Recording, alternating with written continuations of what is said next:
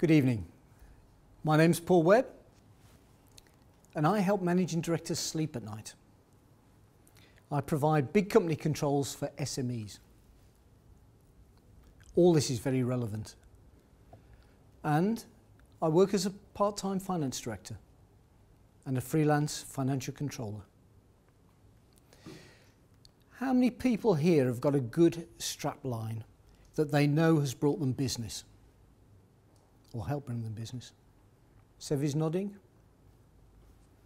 Okay, well, that big company controls for SMEs, I had one client tell me 15 years ago that that was one thing I said that helped cement them as a client.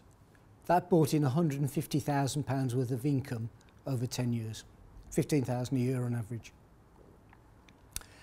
And last April, I got a new client. And I'm sitting with the director before he signed the contract, and he said, "I like that strapline you've got, Paul. Large company controls for SMEs. That's what we need." I started working with him, and he kept telling me that before I'd arrived, he couldn't sleep at night. They got big contracts, big projects going on, and they didn't know how to count for the profit because they were getting subcontractor costs in different periods than the revenue, and the revenue wasn't being apportioned correctly over the periods, and it was all a mess. They didn't know their true profitability. Okay, that's a bit about me, and it is relevant. I've been self-employed for 21 years. I get virtually all my work from networking.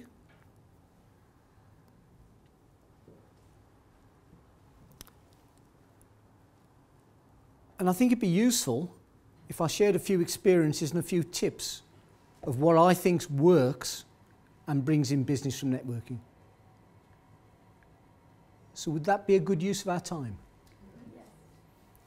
Okay. Now, Sarah mentioned earlier how long it takes when people go on a website before they switch off. You've got to engage them. Can anybody remember what she said? It was one of the early slides. 6 or 7 seconds. Yeah. She said 6 to 8 seconds. And how long do you think it takes before somebody meets you and decides whether they want to do business with you or not? 15 seconds, that's one guess. Well, it's also 6 to 8 seconds because I got on my slide 7 seconds on my next slide. So how many people around this table have a 7-second strategy about what they're going to say? Because that's all you get. Well, my strategy number one is Sarah's done me an excellent website, and I got a whole lot of excellent testimonials. So before I meet somebody, I say, "I'll tell you what, before I come in to meet you, why don't you check out my website? There's quite a few testimonials on there." Now, doesn't that make the 7 seconds easy? Because I don't have to sell myself. They look at the website impresses them, the testimonials impress them, and all I've got to do is come along and appear to be reasonably smart, reasonably personable, the sort of person they think they can work with. And I've got 7 seconds. Anybody know what we should do in that 7 seconds introduction? Well, let me give you an example. I qualified as an accountant about 38 years ago. I used to be very proud of that. And I used to go to parties and networking events, and people would say, "What do you do?" I should say, "I'm an accountant."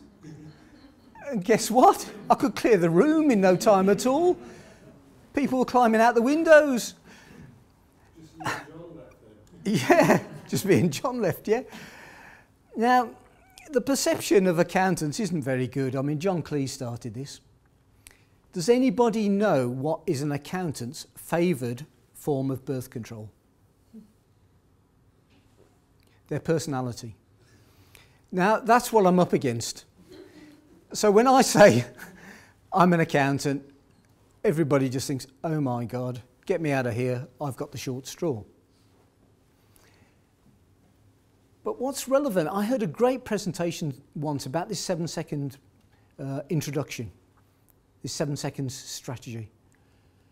And this guy said, I went to a networking event, there was a dinner, it was a dinner dance. I sat down next to a complete stranger and I said, hello, what do you do? And he said, I'm an accountant. And the guy said, oh my God, I've got the short straw again. I'm in for a really boring evening. And then he says, but the guy was really interesting.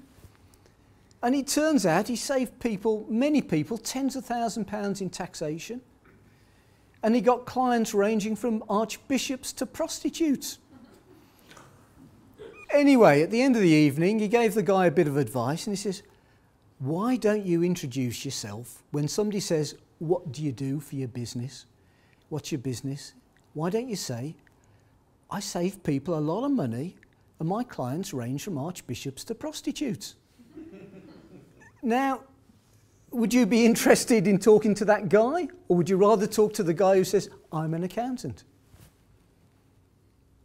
The idea is we get a communication going, we get a chat, we start engaging with people. What we have to do is get them to think, how do you do that? That's why when I meet people and they say, what do you do? I say, I help managing directors sleep at night. And they might think, or say, how do you do that? I provide big company controls for SMEs. Ah. And how do you do that?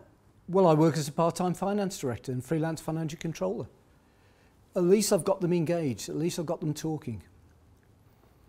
And if I'm thinking of trying to sell them a book, this is my personal development book, most of you are aware of it, quite a few have read it, better late than never. I'll say, I'm also an author. Now, would you like me to talk about the latest accounting standards, or shall I tell you about the book that I wrote? And they usually smile, usually laugh, and guess what they ask for, yeah? Right. I didn't know Sarah was going to say that about the 7 seconds, but she's done a great job for me with her website. That has helped me close business. And all I'm going to talk about in tips now is about networking skills and what's worked for me. And groups like this have helped me a great deal. And my friend here, Winnie. Now, Winnie is a great networker. You can tell from his badges. He hates BMWs. And he loves Mercs. He hates bitches, moaners and whingers. And he loves people who are motivated, enthusiastic, resourceful, committed and successful. Now, because he's so popular, he gets invited to loads of parties. He's also a great socialiser. Have any of you ever been to a bring a bottle party? One or two people nodding, one or two people chuckling. You've had some experiences. Well, Winnie often goes to a bring a bottle party. And guess what? He always provides a gift, some goodies, some nibbles, maybe some chocolates. He also, as well, always provides some wine. Now, what he does, he's a natural giver. He's very generous.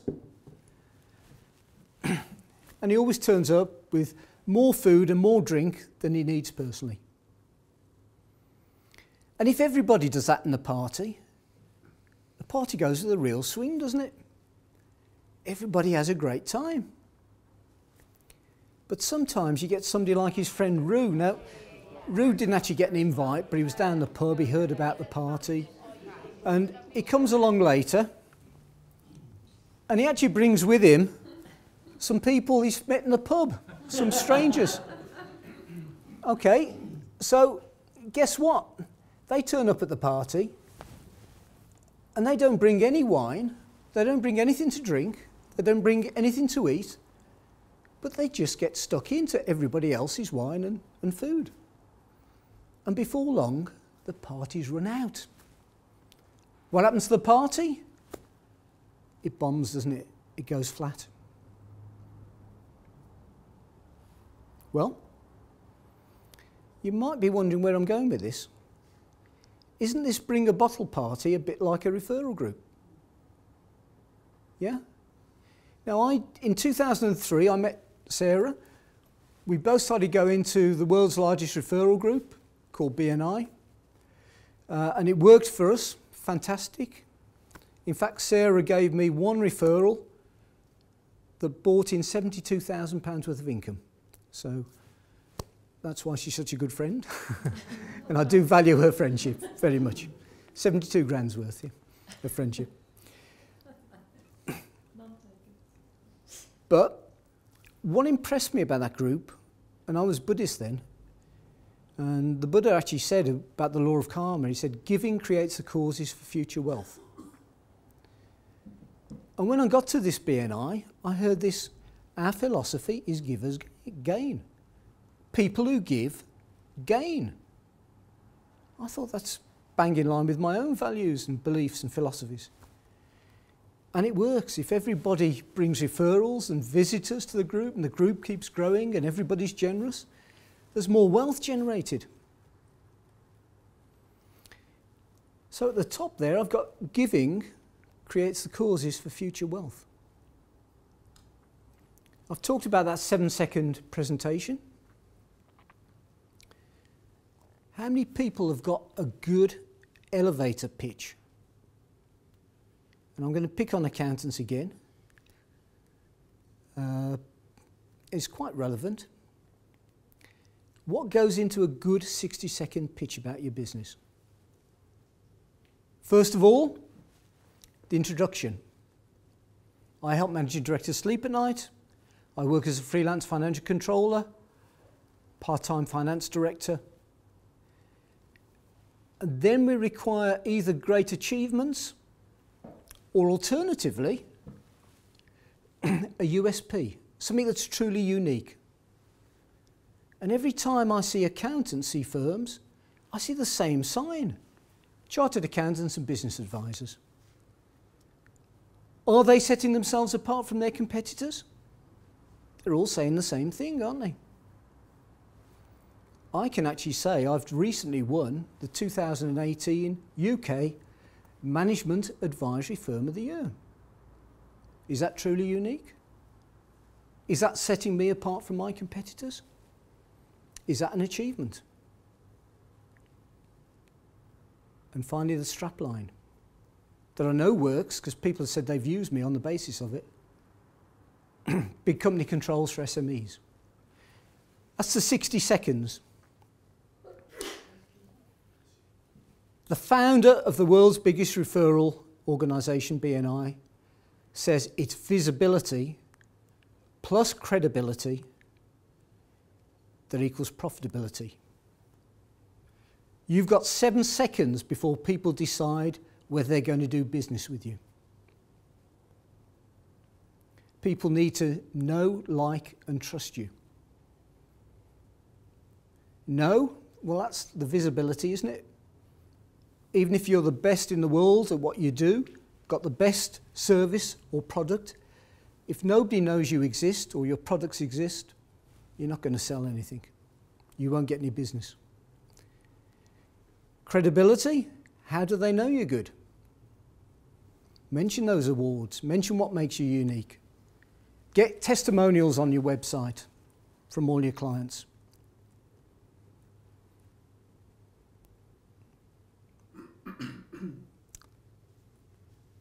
If we want more wealth, if we want more profitability, oh, and by the way, on that know, like, and trust, that is valid. I prefer respect and trust. Once you've lost trust, it's a bit like finding your partner in bed with somebody else. You can try and forgive, you can try and patch things up, stay together for the kids or for financial reasons. Once the trust has gone, it's gone, hasn't it? In business, if somebody lets you down, if somebody lies to you, the trust has gone. So I prefer respect and trust underpinned by honesty, loyalty, and professional competence. Now, if you want, as business people, more wealth, more profitability, you've got to work on these things. Your 7-second presentation, your 60-second presentation, giving, and I would say unconditionally, it's got to be the right mindset. You've got to be visible and know how to improve your marketing, and Sarah can help with that. How to improve your credibility. That will lead to greater profitability. Thank you very much.